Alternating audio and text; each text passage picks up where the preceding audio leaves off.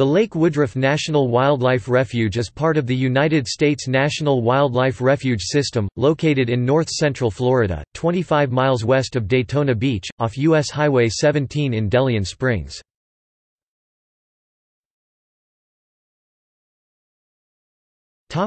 Description.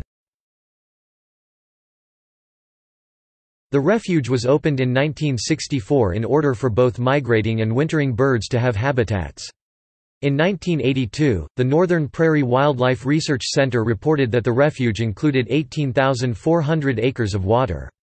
The refuge currently has over 30,000 acres of water, which includes marshes and swamps. Activities for visitors include boating, hiking, and wildlife viewing. Bodies of water are managed so that only desired plants grow. Law enforcement officials are present in order to protect the animals and plants. Touring by boat is the only way to explore a large part of the refuge. The Lake Woodruff Wilderness Area is part of the refuge, and consists of 1,066 acres (4.31 square kilometers) or 4.9% of the refuge's total area. Alligators, bald eagles, and limpkins are among the wildlife that can be found in the area. Deer hunting is allowed, but the hunting is managed.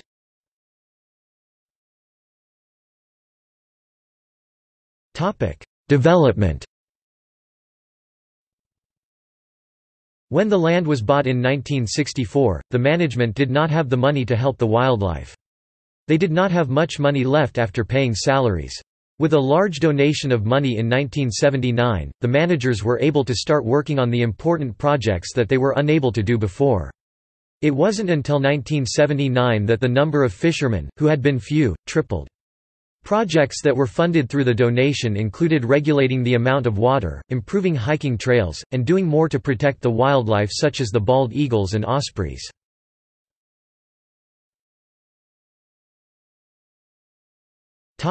Wildlife.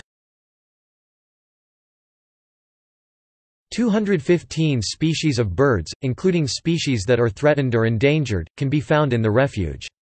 A 2011 article from the journal Southeastern Naturalist documented 22 species of amphibian and 50 species of reptiles that researchers found within the refuge.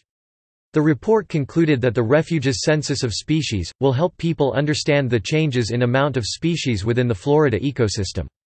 Bodies of water are set aside for manatees to breed. The refuge's volunteers document the amount of wildlife and restore their habitats. According to current needs, many ducks overwinter in the refuge. A drought in 1988 affected the nests of ducks that migrate to the refuge.